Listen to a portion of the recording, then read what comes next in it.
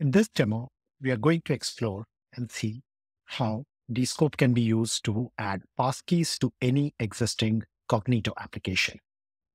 What you're seeing here is a sample Cognito application where we have added Descope as an authentication provider for enabling passkeys. We support this use case by Descope becoming an OIDC provider. Let's try to log in. Here we have used the default login setup for Cognito application and added Descope as a OIDC provider. When you log in here, you're redirected to the Descope embedded flow, and the user will be asked to log in with passkeys into their system. The user is prompted to log in with passkeys. They continue. The system creates a passkey where I can log in using the Touch ID or any other supported authenticator. Since this is the first time this user is logging in, we verify the email using a 6-digit code. Let's enter the 6-digit code that is sent to the email, and the user is successfully logged in. To see that the user has access to the Cognito infrastructure and all APIs can be verified, we just test an API call, which is used with the Cognito credentials, and it is successful. This is a quick demo of how the user experience will look like when you use Descope for authenticating with passkeys using OIDC. Now let's see how we set up this whole environment. From a setup perspective, we have set up the Cognito user pool here as a sample. In the sign-in experiences, we have enabled identity provider, which is OIDC provider type, and we have configured all the different attributes.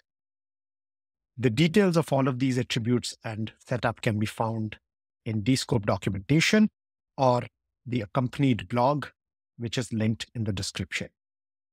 In addition to the OIDC setup, we have also set up certain Lambda functions to merge the user identity when there is already an existing user with the same email address and the user signs up with passkeys as well.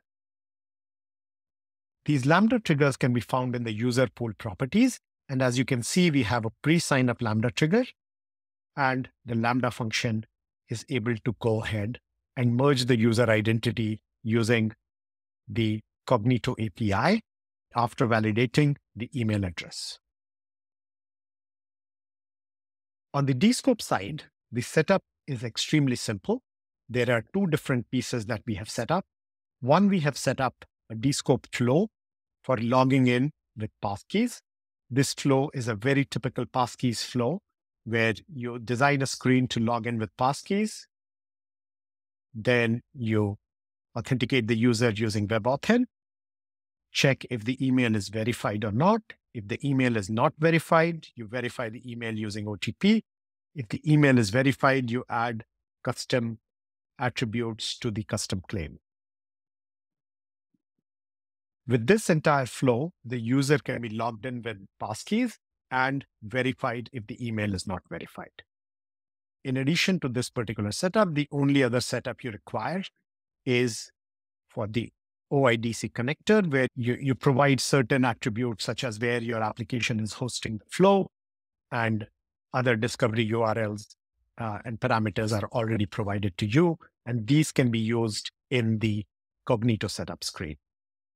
So to recap, what we have shown here is an extremely easy way to add passkeys to an existing Cognito application using OIDC and Descope.